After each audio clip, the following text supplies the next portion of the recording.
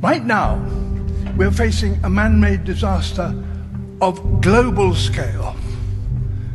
Our greatest threat in thousands of years, climate change. If we don't take action, the collapse of our civilizations and the extinction of much of the natural world is on the horizon. Together, we can make real change happen. Leaders of the world, you must lead. The continuation of our civilizations and the natural world upon which we depend is in your hands. You say you love your children above all else, and yet you're stealing their future in front of their very eyes. And I want you to panic. I want you to act as if the house was on fire. We are in the midst of the 6th mass extinction, and the extinction rate is up to 10,000 times faster than what is considered normal, with up to 200 species becoming extinct every single day. Erosion of fertile topsoil,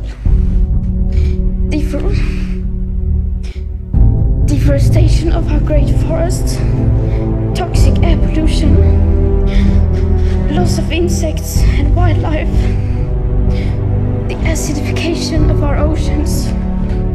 These are all disastrous trends being accelerated by a way of life that we, here in our financially fortunate part of the world, see as our right to simply carry on. The future of humanity is at stake. While you work to meet the challenge of climate change, I beg of you, don't forget nature. If we don't stop the destruction of our natural world, nothing else will matter.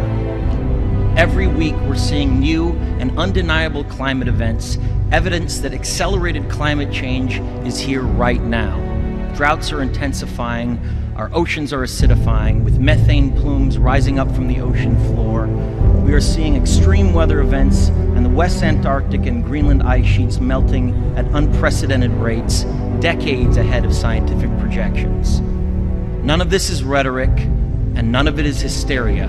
It is fact.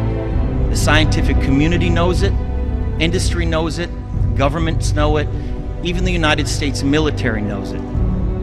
This is not a partisan debate, it is a human one.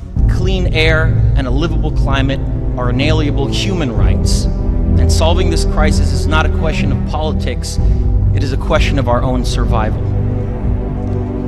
This is the most urgent of times and the most urgent of messages.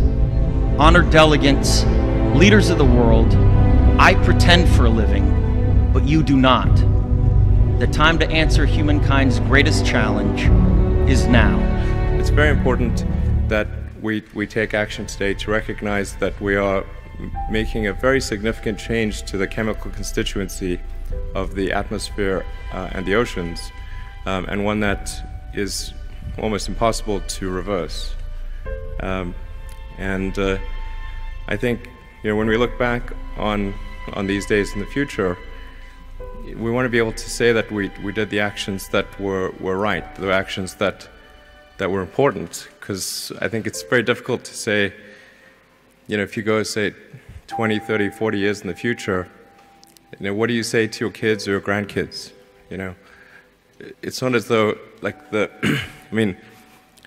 it's like the scientists all say that these bad things are going to happen. It's like 97%. So say, well, to your grandkids or kids, well, did nobody tell you? No, it's like, no, everyone was telling us. Okay, so why didn't you do anything? What's the answer?